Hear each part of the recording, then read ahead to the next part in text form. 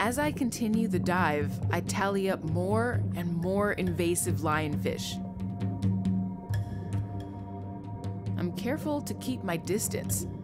They're venomous and capable of delivering a potent sting with their spines, so I'm extra wary when checking different compartments and swim-throughs.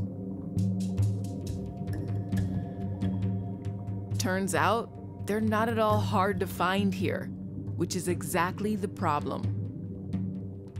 There are dozens of lionfish down here.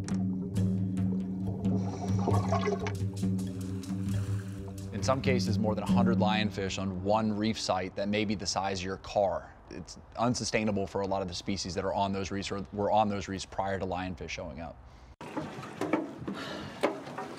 Well, that was cold. Yeah, a little bit.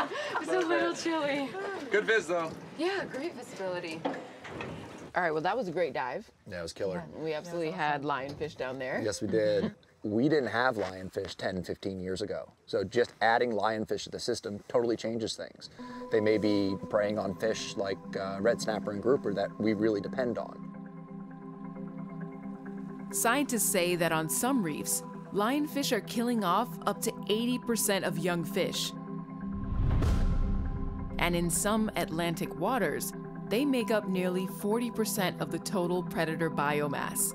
Not long ago, they made up 0%. This leads us to the question, how did lionfish end up so successful here, where they don't belong? And where did they come from?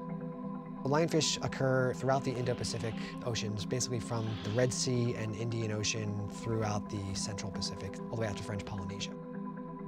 They have a number of predators in their native range, so no one looks at as lionfish as a nuisance. They look at them as this beautiful ornamental species that everyone wants to have in their fish tank. The lionfish's strange beauty makes them popular in home aquariums around the world.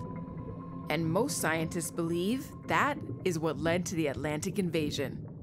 Here we're talking about something that happened just like that. The theory is, in the 1980s, lionfish living in home aquariums were released off the coast of Florida. Somebody took this species that had never, been found naturally in the Atlantic Ocean and dumped it in. And it just took off.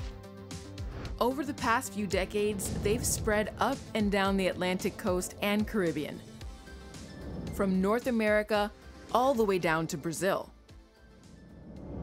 And there are records of lionfish in the Mediterranean, introduced separately via the Suez Canal.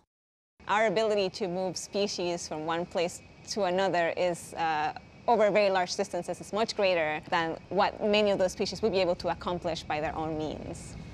We short-circuit the geographic barriers between these species through things like the pet trade. And so things that would have kept these species apart, essentially forever, for millennia, we've done away with that barrier. Other, aquarium species have been released into the open ocean, and they don't, do well. You might have a small local population, or they may just, die out completely. But you take a fish like a lionfish that just has all the characteristics that make it a hardy survivor, and, it can wreak havoc. Humans managed to move plenty of animals to opposite ends of the earth. So what sets lionfish apart? What allows them to proliferate so successfully in their new territories? As a fish biologist, someone who loves studying these species, we're often drawn towards the evolutionary novelties or the oddities, the weirdos in the fish world. And lionfish are definitely one of them. Most fish don't have frilly moving appendages on the outside of their body. Most fish look like a torpedo, essentially, with some short fins on the top and the bottom. The lionfish seems to have a suite of characteristics that make it a particularly great invasive species, or terrible invasive species, depending on your perspective. Their appetite is seemingly endless, and they digest food very quickly, too. A lionfish can eat 90% of its body weight in a day. In fact, a lionfish's stomach can expand up to 30 times in size. They will not chase down a food item across the reef and eat it. That's just not how they work. They're smarter